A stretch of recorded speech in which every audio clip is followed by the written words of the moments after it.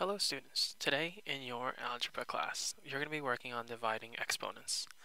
So just to do a quick warm-up, this will be a really good time for you to pause the screen and try to solve these two simple problems.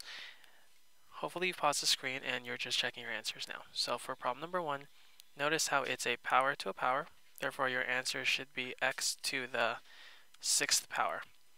For number 2, it should be x to the 10th power, y to the 15th power. Notice because it's a power to a power, we're just multiplying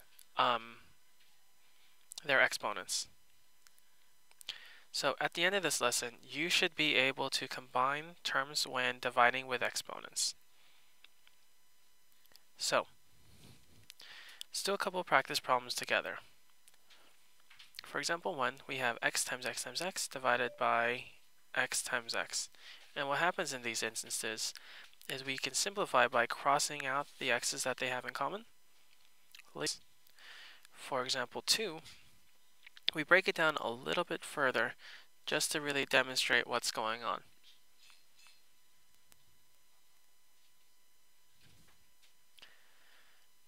So for this one, we have x to the 5th divided by x squared. And if we break down x to the 5th, that's x times x times x times x times x 5 times, and x squared twice. So again, by canceling, we end up with x to the 3rd power. But doing this might become so monotonous. So by this, by making a generalization about dividing exponents, is if you notice, we're starting off with x to the 5th power divided by x squared. So when we wrote out the long way, we were able to cancel and get x to the 3rd power.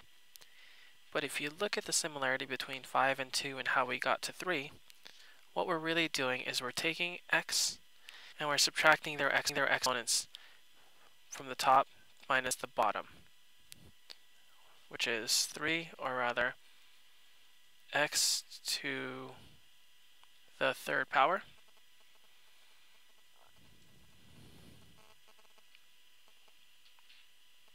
For example 3,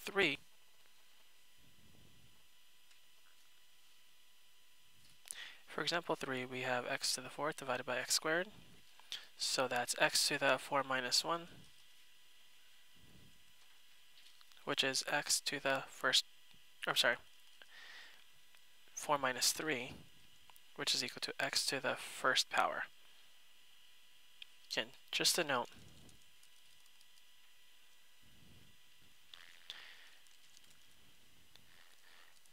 when dividing by exponents, we subtract them top minus bottom.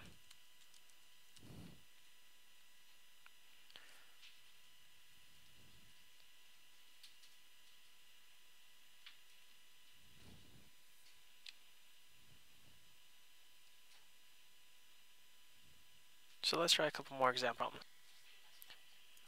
So for example 4, we have x to the 5th divided by x squared to the 3rd power. So it's another power to a power. For this one, it's actually not too bad. What we're going to do is we're going to solve, and we're going to get x to the 15th power divided by y to the 6th power. For example 5, we're going to have another power to a power, x to the 20th power divided by y to the 15th power. Last but not least is number 6. For number 6, we have 9 times 10 to the negative 2nd power divided by 3 times 10 to the 3rd power. When we have these, it's 9 divided by 3, again in small bites. 9 divided by 3 is 3 times 10 to the, remember I did this one on purpose, it's the top minus the bottom. So we have negative 2 minus 3, which actually turns out to be 3 times 10 to the negative 5th power. Now it's your turn. Try problems 1, 2, and 3. Write these answers down on your notes, and that's all for now. See you guys next time.